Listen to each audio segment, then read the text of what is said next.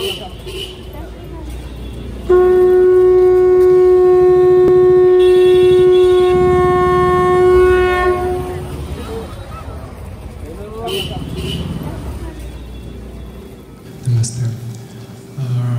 Several questions, if it's possible. Just know your name.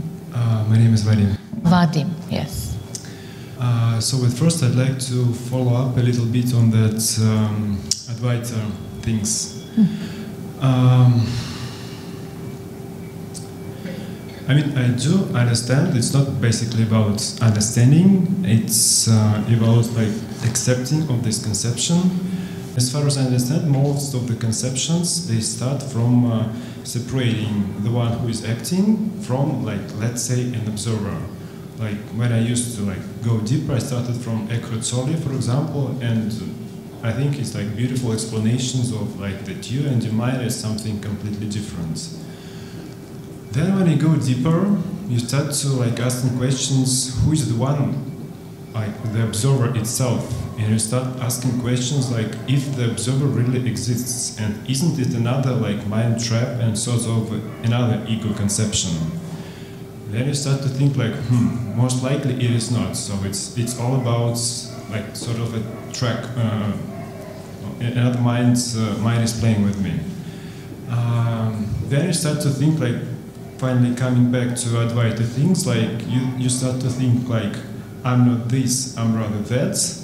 And you do understand that the conception of separating the one who is acting from the observer doesn't work because the observer doesn't exist.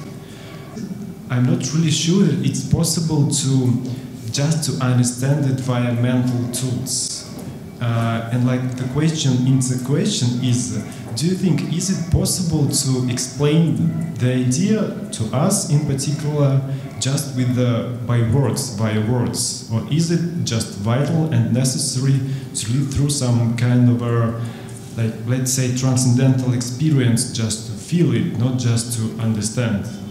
Let's say some LSD experience when people see something that is cannot be explained by words. So is it possible just to explain it via words, or a person should live through some certain experience to totally accept the idea of that I am an Atman? And the second question is very simple, but at the same time it's extremely difficult because I feel this is the edge where I'm stuck.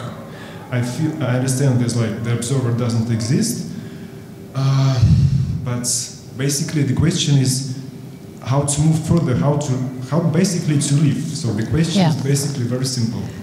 Yeah, it is actually a simple question and also has a simple answer. So just to start with your first question, is it possible to have an experience, let's say with LSD or with any other method, to have a transcendental experience which will then give you the experience of what Advaita Vedanta, for example, talks about, or the Neo-Advaitins talk about, or of source of presence of whatever it is? So what I have to say in this context, especially because you mentioned that you have already gone through these processes of looking for the observer, realizing that there cannot be an observer, doing away with the concept of the observer, disidentifying with actually everything, which are all the steps that people who are on the Advaita Vedanta, Neo-Advaitins I speak about, go through. And then the question is, can the mind at all grasp any of this? And do we need a transcendental experience of some sort to be able to put order into this, and not only to see it all conceptually, but to actually experience it in different ways? So, one very important thing is that this teaching over here goes beyond, it is the step after what the Neo-Advaitins teach. What they say in a nutshell is, when you detach from the thought and enter into a presence, a state of presence, when you identify with self, then that self is simply the observer. And that is considered to be the non-dual state. put in very, very simple terms. What is said over here is, no, that's not the non-dual state. It is a state of Sakshi Bhava, witness consciousness. You are there witnessing what is going on. So it is not a non-dual state, because if there is the witness, there is that which is witnessed, so it is duality. Essentially, what is said here is that any action that takes place in the thinking in order to detach from the experience of pain and suffering is actually an action of the ego, because it does not transform anything. It is simply based on a mental or a thinking process that detaches from the suffering without changing the cause of the suffering, which is caused by the actions of the ego. So the step that comes after that is that it is our actions that are causing the pain that we have to endure. So why is it necessary to have a transcendental experience? Transcendental would mean transcending the contours of the body. If you look at Timothy Leary and all the SLN people who, worked with LSD and experienced the transcendental, it means that they were able to transcend the limitations actually of the physicality of this body. They went into cosmic states of experience with LSD, which in the first line results in you losing contour. People who have taken LSD will know that that at certain stages in certain experiences, because they're never the same, they cease to feel the contours of their bodies when there is only an identity in existence. At the beginning of that experience, the body starts to kind of fluid itself out, and at one point there is no body. There's just something which is experiencing something which is not even the body anymore. There comes a point when not even those mild contours exist, and it's just pure awareness which is happening. That is what we call the Savikalpa Samadhi states, without attribute. And then comes a point when one only knows one was there because one is back in another state. These are all varying states of dissolution of contour of the body. It is not a loss of identity. It is only the dissolution of the contour, because there is always that one point of awareness, except when it is a Nirvikalpa Samadhi state where there is, even that is not there. But you can't even know it because you only know it afterwards, that time has passed. Now, a transcendental experience cannot bring you to realization of self, because it is an experience that is taking you into a cosmic state and not bringing you into a corporeal terrestrial state.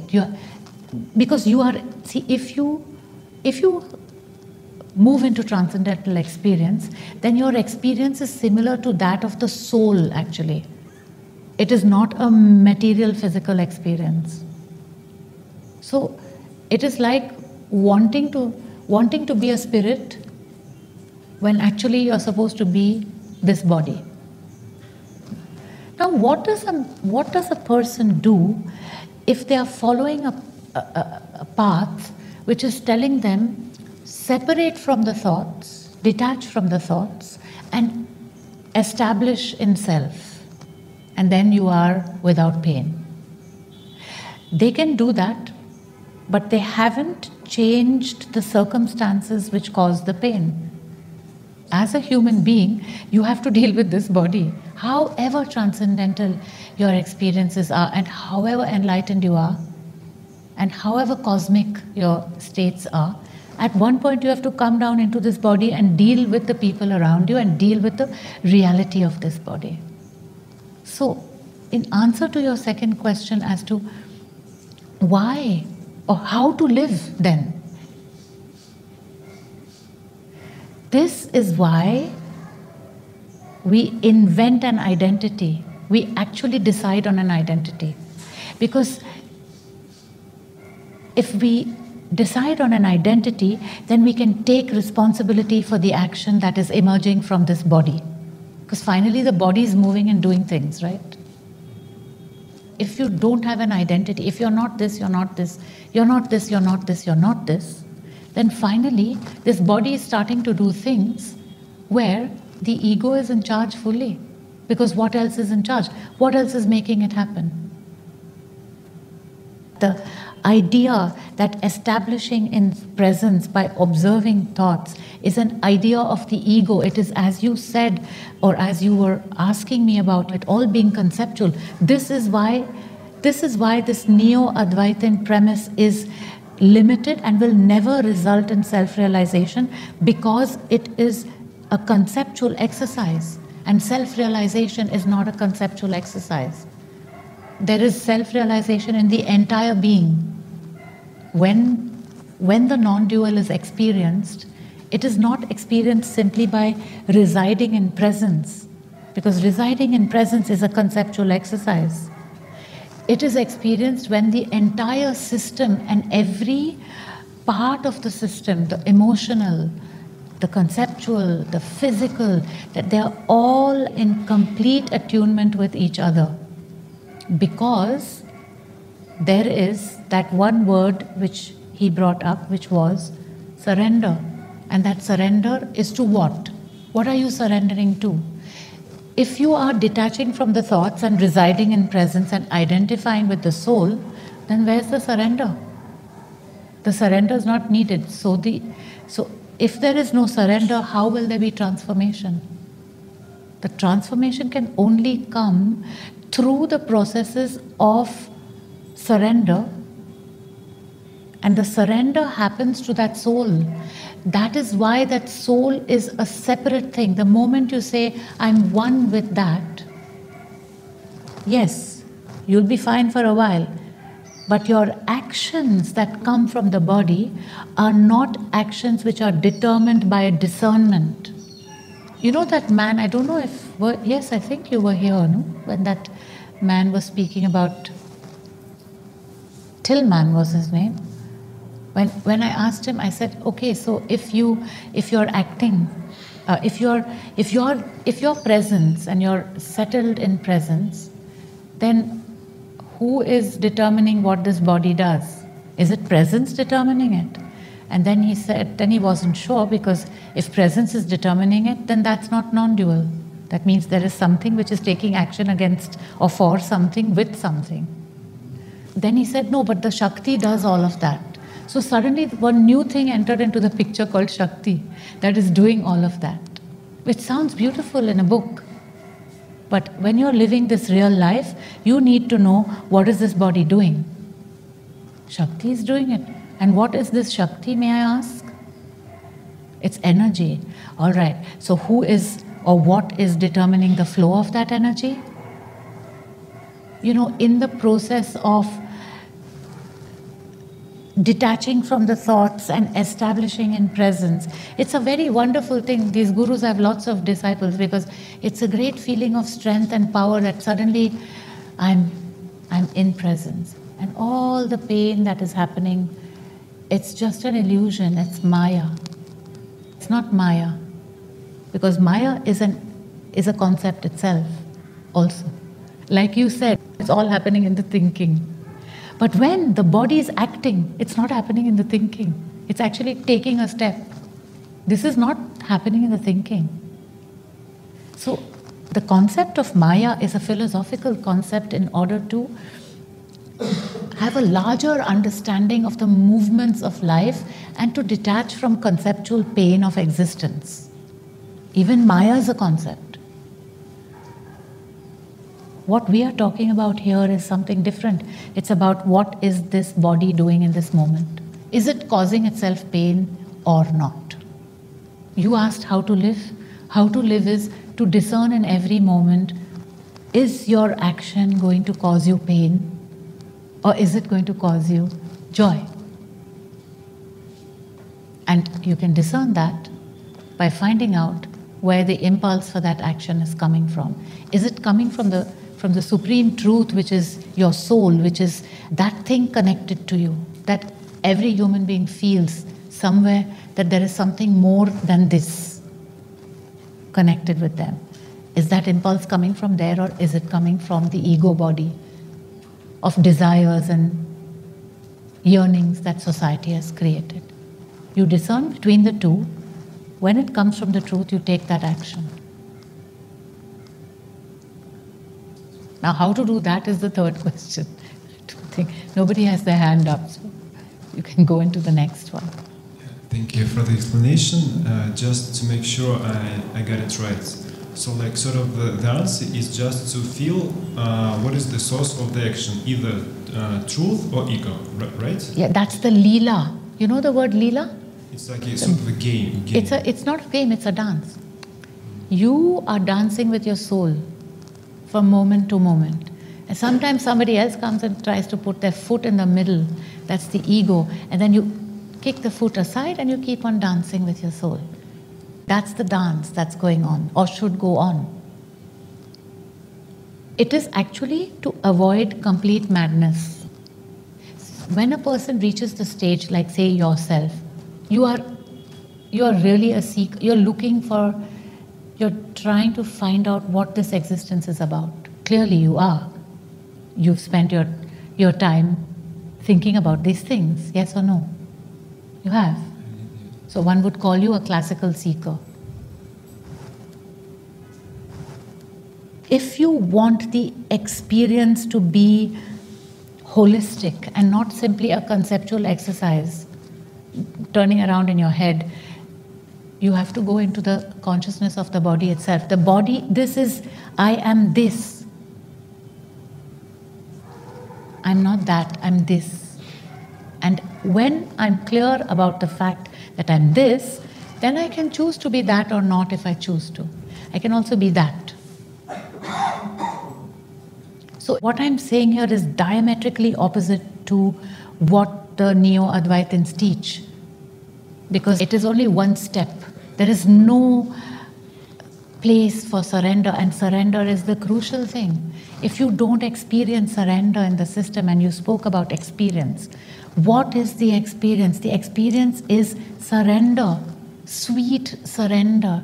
It's that ultimate sweetness that this body can experience when it is in surrender.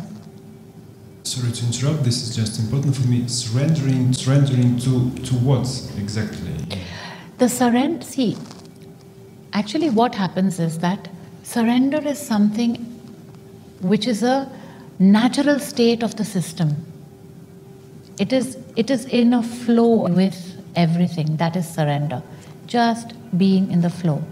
What happens is that as the ego grows, the more complex the society is in which you grow up, the bigger the ego you have. So it stops you from feeling that dance with the soul, the Antaratman. Now, the surrender that we speak about is the surrender to that impulse coming from the soul. The soul is sending an impulse in every moment. It's a binary cosmic impulse. And just because we don't feel it doesn't mean it doesn't exist. It is only because we have lost touch with it. And so we have created this idea that we can identify with soul and become one with it. And that's a conceptual exercise of the Neo-Advaitins, who feel that they have identified with soul and are now observing everything in a blissful state. But what is causing the pain is not addressed because there's no surrender. The body makes the pain happen or not. So the body has to do the right thing in a given moment. If a person is hurting themselves with the actions of the body and then stepping into a Neo-Advaitin posture of detaching from the thoughts that cause that pain, where is the incentive to change the actions of the body that actually causes that pain? That is why you have to invent this identity, because if you invent an identity and you hold on to it dogmatically, it then allows you, at the beginning of this sadhana, of course, later on, there is not much need for identity because the experience of surrender is so powerful. The body is in a non-dual state because it is in surrender to the soul. And its actions are coming from that. So there's no observer anymore. There's nothing to observe because it's just action after action after action after action. It's about tuning in to that soul and going with the impulse, with courage, in surrender. So the way to live is take up an identity, adhere to it, and decide in every moment what action this identity is going to take. Your mind decides on an identity. And that identity, Vadim, son of your mother's name from wherever you are, actually you can tell me your mother's name. It's Ludmila. Ludmila. From Russia. Russia. Okay, so Vadim, son of Ludmila from Russia, is your identity from this moment on. And all the rest is mental gymnastics. You can go mad like that. You can go to the edges of madness if you keep on and on and on going into those states without the surrender. Ramana's disciples were in Guru Vada. He was their guru. They were in Guru Shishya Parampara. That's why they didn't go mad. You know how many of these people I see that are actually going bonkers? Because at one point they just don't know anymore, who am I, what am I this, am I that, are you this, am I you, are you me? And their lives are determined by that. They can't live normally anymore.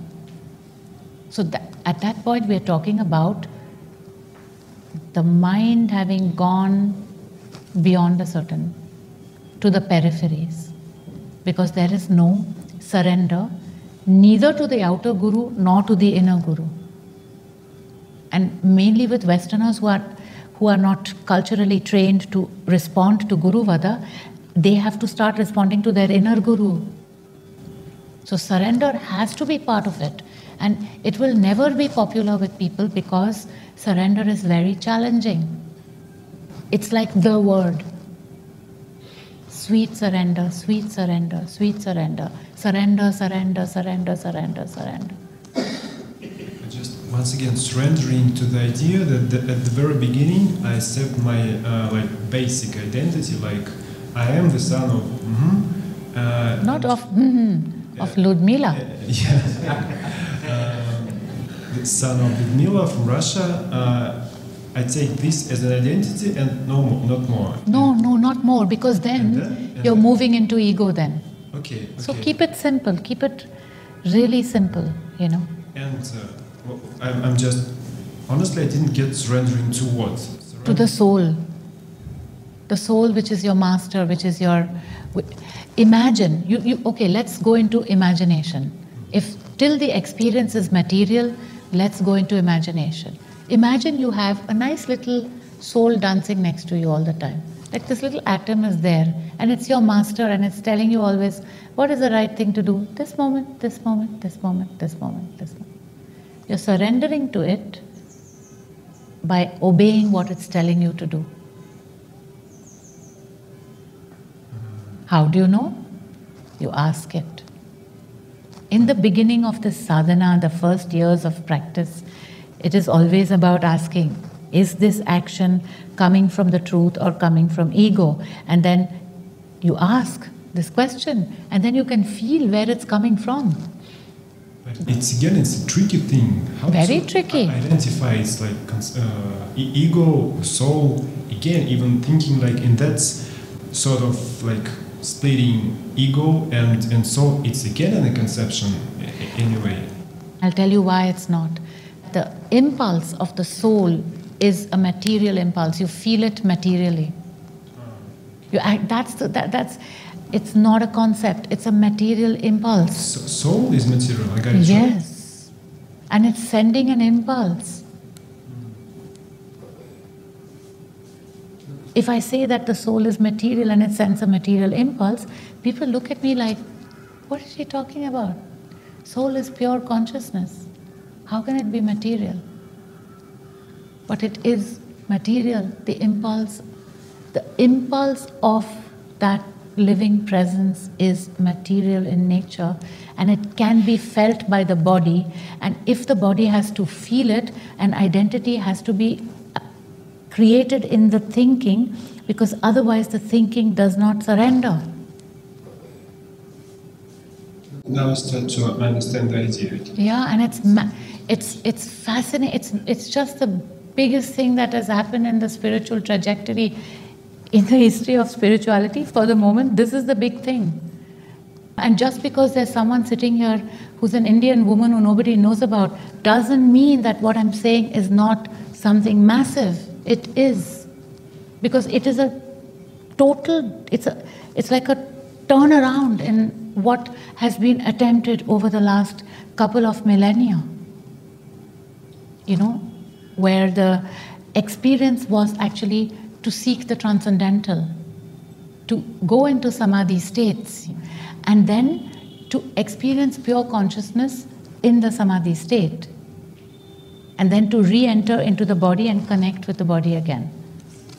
And very specific question, but even in the samadhi state or under LSD experience, anyway, who is the one who is observing it? Who? Isn't it an ego anyway? Even when you're under LSD, for example, who is observing everything?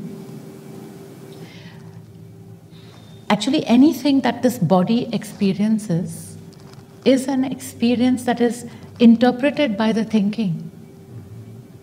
Except when the consciousness expands to the extent where the actual materiality of this body has experiences which are not interpreted by the thinking. And you can only know that if you actually have the experience.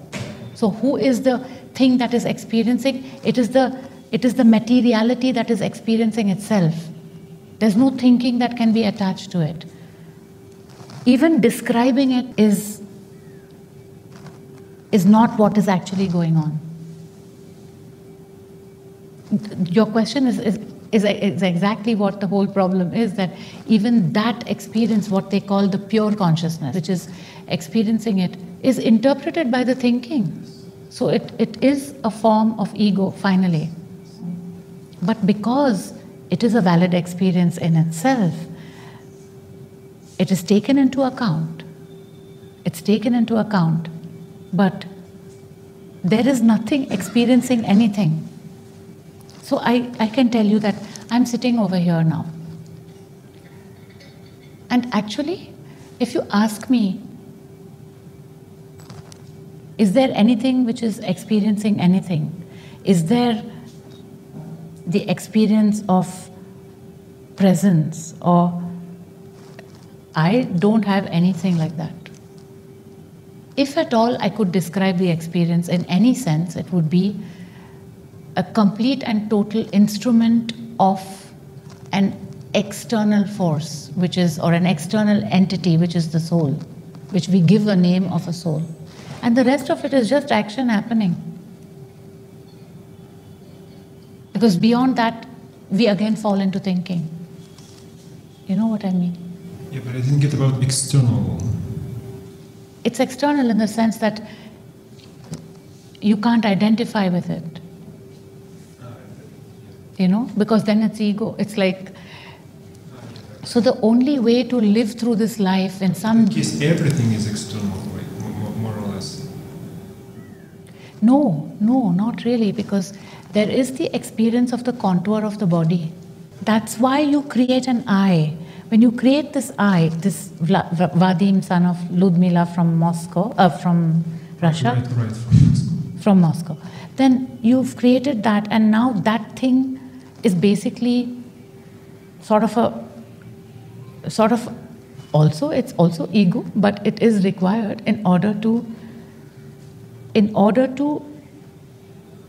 for this body to actually act in a way that doesn't cause it pain. And if this is not the way to live, then what other way is there to live? Take the case of the Neo-Advaitins who are in a state where they detach from the thoughts that cause pain. and they are residing in supreme presence. What they assume is the non-dual, which of course is not the non-dual, because there is something that is observing everything, so it cannot be the non-dual. So they are there, and then today passes and tomorrow passes, and every time any sort of pain or suffering arises, there is detachment from that, and the ego convincing themselves that they are in supreme presence, identified with supreme presence. But the moment you identify with something and the moment you're observing something, you are not that. It is ego observing. Can we just work it through an example? If these guys try to separate themselves from any emotion, doesn't matter, good or bad, whatever. They think like, I'm not that. That is basically, obviously, a conception anyway. But how practically to go deeper and to walk through the experience of surrendering to the connection of soul and body, and acting like of the signals from the soul to the body. So as an example, disturbing thoughts, for example. If I'm annoyed and disturbed by like... Yes. So let's take Vadim.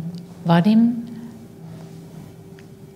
is being disturbed by... What would be a thought that would disturb you? Name a thought. Or describe it a little bit. So let's say it's some paranoid fear, for example, of something's gonna happen. Okay, so how would we walk through this? So Vadim is sitting there in Moscow in his apartment, and he opens the window and he looks down and he sees something and he's suddenly afraid. He just feels fear. So what would he do? He would say, I'm Vadim, I'm son of Ludmila from Moscow, and this is fear that is happening to me. So I know that it is ego. Let me tune in to the truth.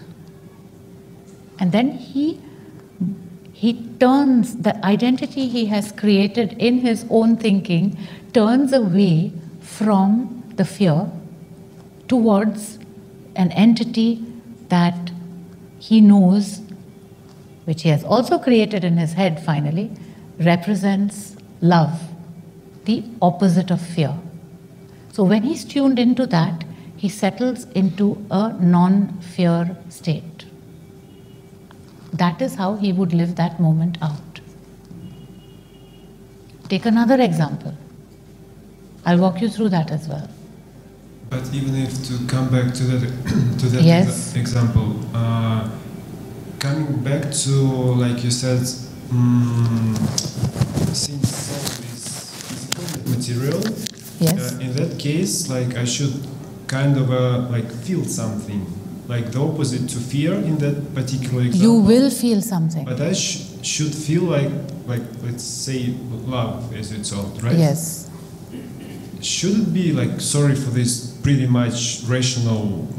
No, look, it has to work in the rational, otherwise it doesn't work. Because the human being is a thinking and self-reflecting creature. So first you have to understand it rationally, and then you practice it and experience it. So your questions are very valid in this context, however rational they are. In fact, I welcome a rational question, yes. It's much more difficult with the irrational ones. So if I feel like afraid from falling from the window or something, some sort of fear that it's basically not really trusting to the unfolding experience, I should like rather switch from that fear to kind of an inner something more. I didn't get it, honestly. You have to tell yourself it's becoming dogmatic. You have to be dogmatic to live sane, is what I'm saying. Spirituality is about living this life in a sane way. Sane, opposite of mad. Sanity, to live in sanity. So you have created an identity, and that identity has turned away from the fear towards the truth, which creates the experience of love. How does that truth happen? It is a matter of practice, of course. We are here, for example, on a month-long yatra, a travel. What are we doing actually on this yatra? It is a daily process of learning these ways and means by which to tune into that truth beyond the demand of the ego. So that tuning into the truth process is what you learn as part of your sadhana or spiritual practice. So there's like an instrument, a tool, a practice of... See, the ego has taken so long to build up. We need the weapons that we need to deal with that ego. The tools, the practices, the weapons that make it possible for a human being to live a life which is emerging from the truth and therefore less painful than when the actions are emerging from the ego. The practices to tune into that truth are the practices that are taught here. To even open up to the possibility that you can live in a conscious decision in every moment, making a choice in every moment between the ego and the truth. Even this idea is what is brought up over here. So some people start the practices already as we are speaking. They try to tune in, they try to discern. Some of them deepen the practices. It is a choice how much each one wants to deepen into that practice. At least don't go into the practice where you're observing the thoughts, identifying with presence, feeling that presence, but not transforming what is causing the suffering. When I feel like fear, for example, feeling nervous, there is a method, a practice that you obviously teach that could help me to easily switch from this to some inner. Instantly, not easily, instantly, because you don't have time if you're at the window and you're that scared. You don't have time to spend. You can do it right now. I mean, if you make a decision that you have a soul, even if you don't feel it, you can also, since you're deciding so many other things, you might as well decide that you have a soul. Okay. These are all beliefs that we have in our head. If anyway everything is a belief, then why not believe that you have a soul? You might as well take that, create it in your head. I'm okay to believe. Right, you have a soul. So, if you experience fear, know that is the ego. So it's anyway not the thing to even look at. So you instantly turn away and tune into your soul. It's like, it's like you have your master, your spiritual master sitting next to you, and the moment you feel fear, you go and hug the master. That's what you're doing. That's the kriya, that's the practice. Because there are a lot of people whose minds have been overactive for that long that they cannot distinguish anymore between. I'll just give you an example. Somebody was here yesterday and one of my students was asked, I heard somebody calling her Maya. So, is she an illusion or is she real? And then I have to say, this is strange stuff. Is she an illusion? The person is sitting in front of me, I'm sitting here. So, because my name is not Maya, they call me Maya, and the person heard that someone called me Maya and then was asking themselves, is she actually real or is she an illusion? Now that, for me, is over the border, a Neo-Advaitin. Because at one point, this identification with the presence is such a huge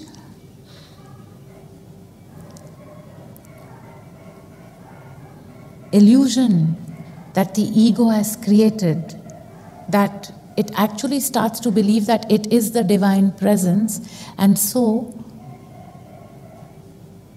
is no more able to make sense of the material world. You know what I'm trying to say? And then suddenly it's not sure anymore, is this an illusion or is this a reality? And then we are talking about a messed up mind. Spirituality is about being present, being tuned into the source. Being a source of compassion in this very, very, very pain-ridden world of suffering. It's not an act of increasingly feeding the conceptual ego. That is why we have to invent an I, because otherwise we go mad. So, who am I? I don't need to know who I am. I need to create an identity that does with this body what has to be done till the day I die, and embraces the joys of this world. It has to be simple like this. Otherwise, the human being that continues to go on that conceptual trip will go into madness. Fear, basically, what happens is that they go into fear, which is the ego's answer to love. Thank you for that explanation. I was basically, I was thinking something more or less the same. That is like sort of like necessary to not to become crazy, to invent a small. Yeah, and you Russians are anyway massive thinkers. You all are in danger of going mad, you Russians, if you are following too much of this Neo-Advaitan stuff. Because that thinking, the Russians, they are actually existentially interested in about their own existence. And I think it's, what is the drink you drink there? Slivovitz? No, not Sliv. Drink? Vodka. The vodka helps in the process, of course, of this going mad. So it's like one has to bring back the spiritual experience into sanity. And that trip of detachment will take you away from sanity, away. When you are solidly in this thing, when you're here and now, and you have a little bit of identity so that you don't go mad, then you can tune into your soul, hold on to it, to your master, and surrender to it. And then suddenly this compassion starts to flow. And at one point, there is no soul, there is no master, there is no you, there is no this, there is no that, but you're sane. You know? You're just sane. You're not in that insane idea of identification with soul. It's still that, but it's this. In the later stages of this sadhana.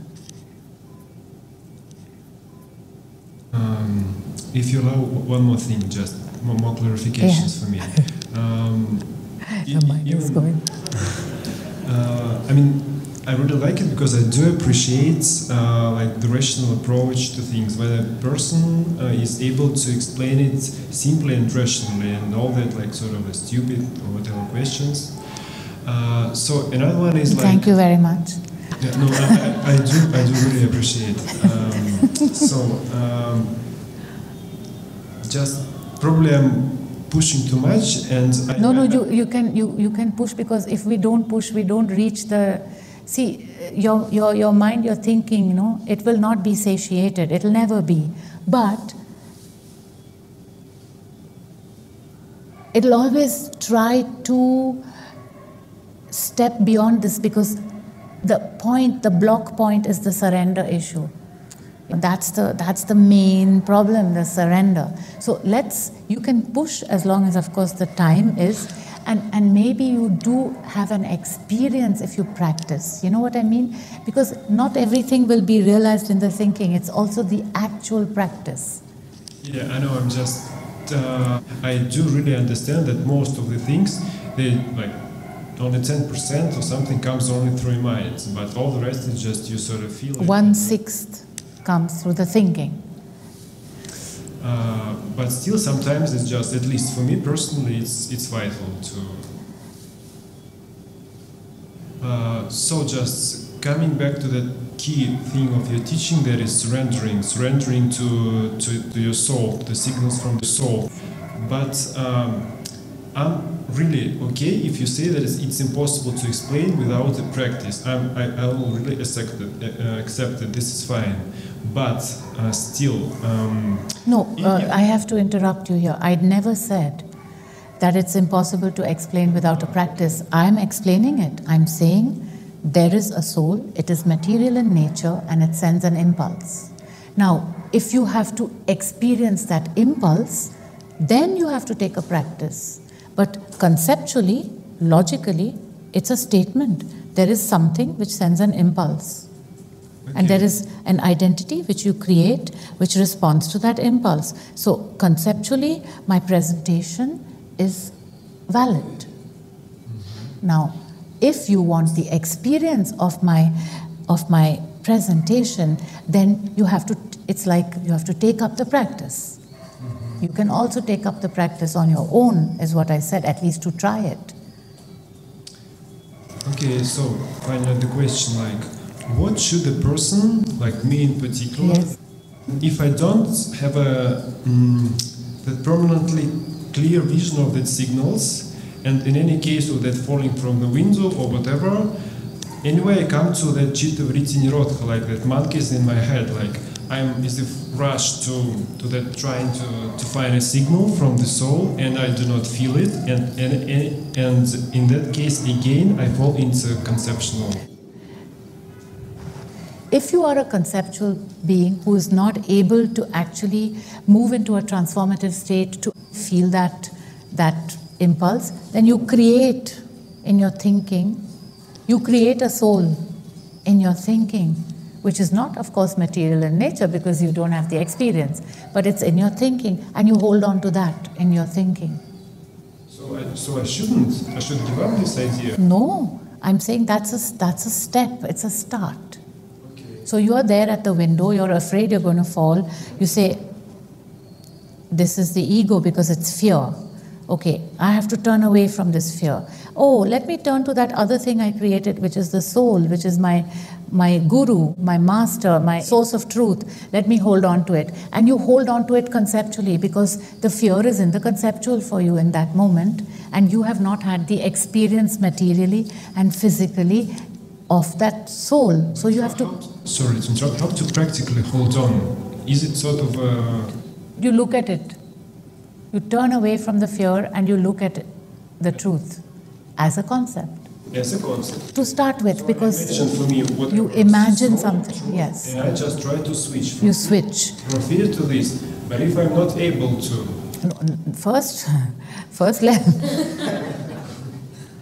First, I'm saying that because you are not able to tune into the source, because you haven't learned that practice, you start to imagine that it is there in the thinking, because unless you do the practice, you can't feel it. And the practice means always asking yourself in every moment, where is this action or this will to action arising from? So let's say you want to eat something. Before you put it in your mouth or before you pick it up, you say, is this something coming from the ego, or is it that other thing that she was talking about when I was in India? Then you're like, I don't know, I don't feel anything. Then you're in another situation and you feel fear. Then you say, okay, this is ego. Let me say, okay, let me just create some truth for the moment and let me just hold on to it. In the thinking, because unless you learn to discern, you cannot make that step to actually feeling the soul. And unless you feel the soul, you cannot make the step to the experience of non-dual. Now, how do you do that? You are quite smart conceptually to be able to do that. It's a choice, because you're able to conceive of such complex thoughts. Why can't you conceive of a little light of truth somewhere in your head? You have no other choice. That's the only way. You're able to conceive such complex thoughts. Right. Who is able to conceive those thoughts? Vadim, son of Ludmila from Moscow, is able to conceive those thoughts. Who is Vadim, son of Ludmila? We don't have to ask who's Ludmila, because that would take it to another level. We don't know anything else about who this Vadim is. He's just son of Ludmila. He himself doesn't know who he is because he isn't. We are nothing actually. It's just a body in action. It's this mind that is convincing itself that there's something going on. So that mind has to feed itself. So it feeds itself a truth. It feeds itself an ego. It feeds itself, it tries to put meaning into an existence which does not require meaning, because the questions fall away when the consciousness expands. You won't have these questions once you start to bend, because the mind is taken charge of you, you know. So that's why I say create these things in your mind and start playing with it in your mind, and slowly it sickles down into the rest of the being. Now I'm just very stupid and funny question, but still, like, looks like we invent and create a formal identity like Vadim, son of Lyudmila, in the beginning. Conception 1. Conception 2. We invent a conception that I should switch from ego to soul, and we invent like kind of a soul conception. And like the conception of the truth is here. So like, looks like conception after conception. Exactly. Anyway. And doesn't it look, it's like a good proper candies for the mind. So it's like we're sort of tricking the mind anyway. Exactly. That's exactly what we're doing. We're tricking the mind to the point where the experience becomes physical. When you actually experience that impulse materially, then you'll know, because it's a material experience in the body, then you'll know that it is not simply in the concept. It's not simply a concept. It could still be an invention of the conceptual, but it's not a concept. It is a material experience. And we have a choice, because we are using the thinking, right? So all these things are happening in the thinking. We also have a choice to just not think so much and just be, you know.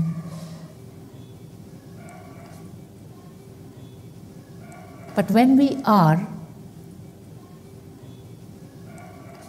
where is the being of this body receiving its impulse to action from? Let's assume we don't think anything. Let's assume the body is just doing. From somewhere it's receiving the impulse. Then they say it's Shakti is making it happen. Why is Shakti telling you to eat things which cause you harm to the body, which cause you pain and suffering? Let's leave the thinking out. It's Shakti at play, right? Okay, so why is this Shakti causing you suffering? Then you can say that's because I'm supposed to suffer. So it will go on ad nauseum, which is why we invent an identity and teach that identity to discern between the ego as the source of action or the soul as the source of action. At least it is allowing you to discern between ego and truth. And it is suggesting that surrender is that which will keep you actually within the peripheries of sanity and not let you jump out. Because without surrender...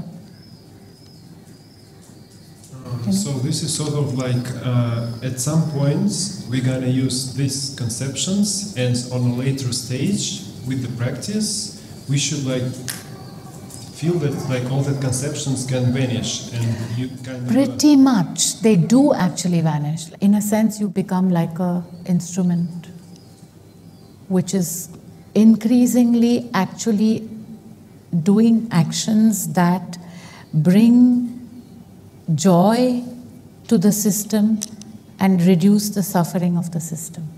That's what happens after a while. You know, like, just as an example, I'll come to you, Angie. I'll come to both of you. Just as an example, when I come and sit here, I'm just sort of speaking, you know.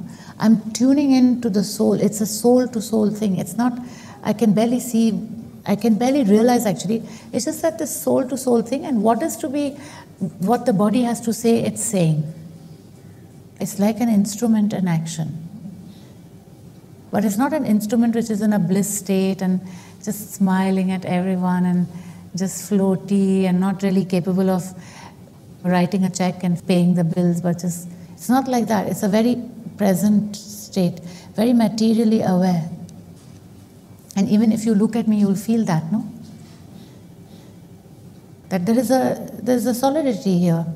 But that solidity is something that each person sitting here is intrinsic to their nature.